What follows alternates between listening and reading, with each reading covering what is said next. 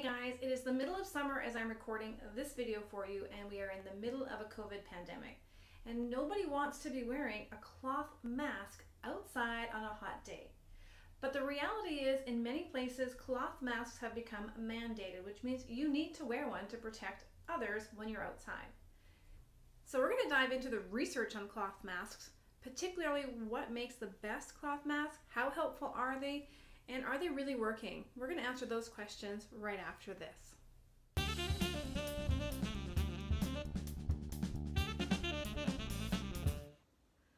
Welcome back. My name is Tammy and this is NurseMinder, and on this channel we do everything nursing.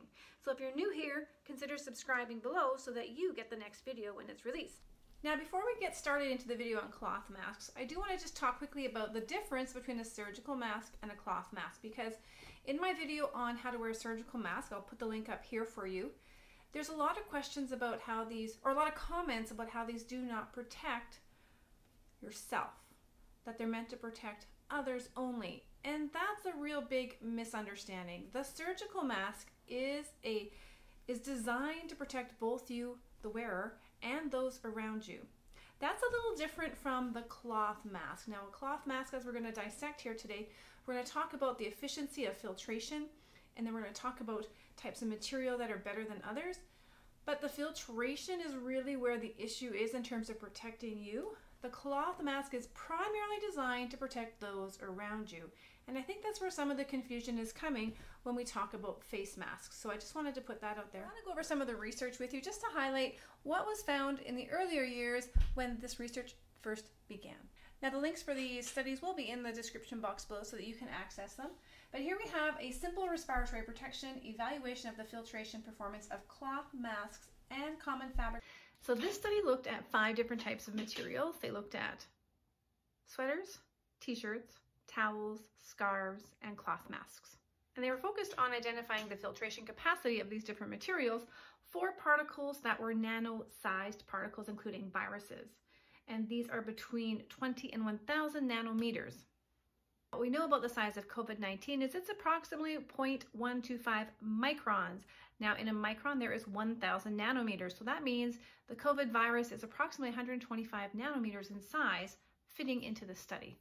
At the end of the study, what they determined was that the materials used had anywhere between a 40 to a 90% instantaneous penetration, which means as the patient wearing the testing material is being exposed to these potential viruses, that penetrated the mask up to 90% of the time.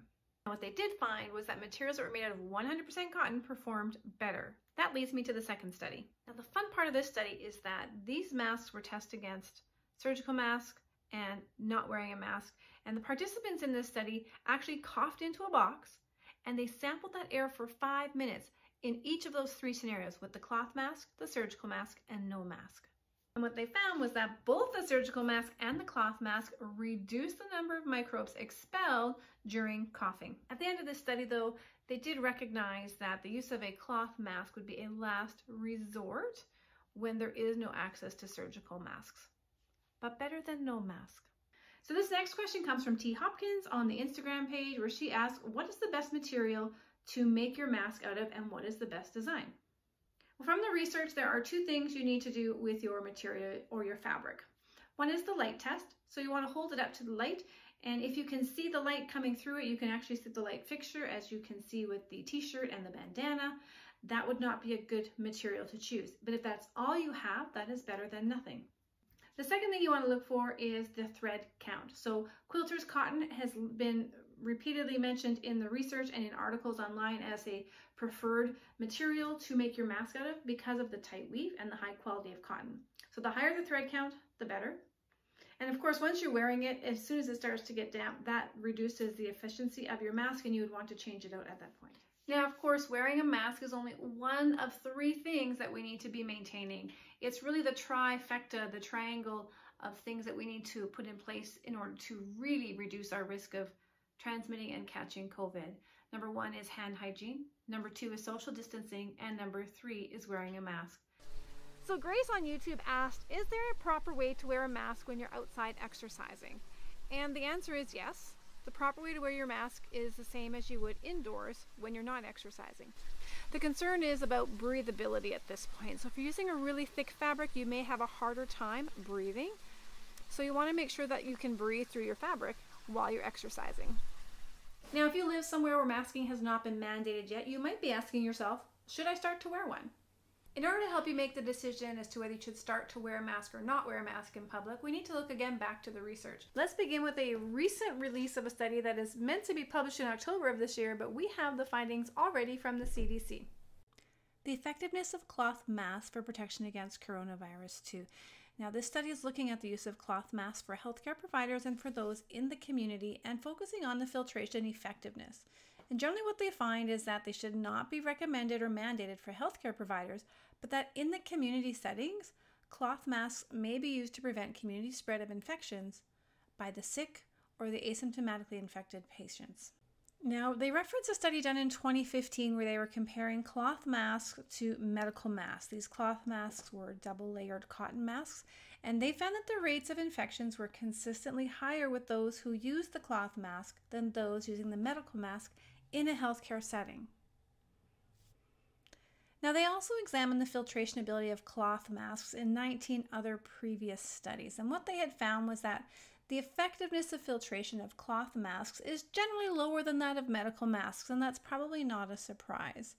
But of course, there's many factors to consider, as we'd mentioned before, such as thread count, the number of layers, the type of fabric, and water resistance.